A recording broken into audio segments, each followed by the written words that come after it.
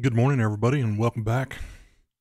Today, this is going to be a short video on how to get your BEACN mic set up with a mute option that actually works, since it isn't implemented yet in the BEACN software. So if you go into the BEACN software and go into your microphone settings, and you go here to the BEACN mic lighting options, you have your color that you want and how you want the RGB ring to light up on your mic.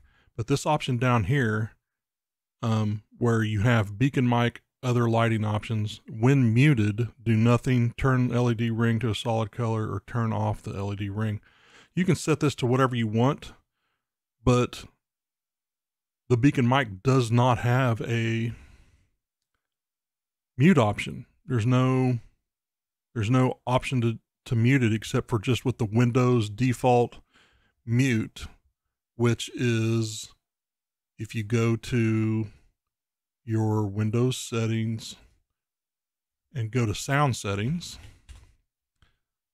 and you scroll down to this option here for more options, it brings up this little sound, and on recording, the actual BEACN mic, the physical hardware, this is a software BEACN Mix created, and that's what you use to use the BEACN Mix Create. But the actual physical microphone option, if you click on that, go to properties and go to levels, you actually have this mute button. If you hit mute, it will change it to the mic RGB to red. I have it set to red over here in the Mix Create software, or in the microphone software. So I have the Mix Create, but the mute button on the actual Mix Create is not tied to the physical microphone. It's tied to this, and this in Windows does not understand that this is the same thing as this and will not mute it. It will not function correctly. So to get around that for now, you will need to have something that can set a function for you. I have a Corsair keyboard. I believe it's a K95 or whatever, platinum or whatever, and it has the G keys on the left-hand side. You can actually use Elgato Stream Deck software to set those keys up, and I will show you that if you just have that keyboard. So you go over here to the Corsair G keys in the Stream Deck, and you have these keys here, and you can actually set these keys as a mute toggle on and off. Now, you do need a plugin for the Stream Deck software, which isn't there by default, but you can easily go out to apps.elgato.com/plugins, and you're going to want to download this plugin right here. It's called Audio Mute by Fred Emott. And you download that, and it puts itself over here in your menu in the Elgato Stream Deck software under audio devices.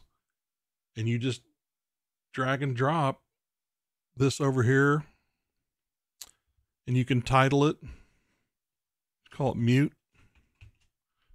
And then you have to go down here and choose the actual physical hardware. So you come down here and you find specific input device, microphone, BEACN mic.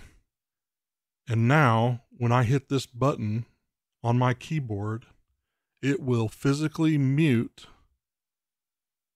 and actually activate the RGB ring to do what you want it to do. And I know it's a workaround for now, but BEACN says that they are going to work on it. They just have higher priorities because there's software crashes and bugs that they currently have, and believe me, they do have it. But it's a great mic, and this is a great, easy alternative until then. So I thought I'd just make a small video for people. Now, if you have a Stream Deck, which I also have, you can do the same thing on here. You drag and drop that onto here, and then now you have a little mute button. And so when you hit the physical mic mute button on your Stream Deck, it will change the icon to show that it's muted. And that's really all there is to it. So I hope this helped you guys out today, and I hope you'll join me by subscribing and clicking the notification bell so you'll know when I make new content. See you on the next one.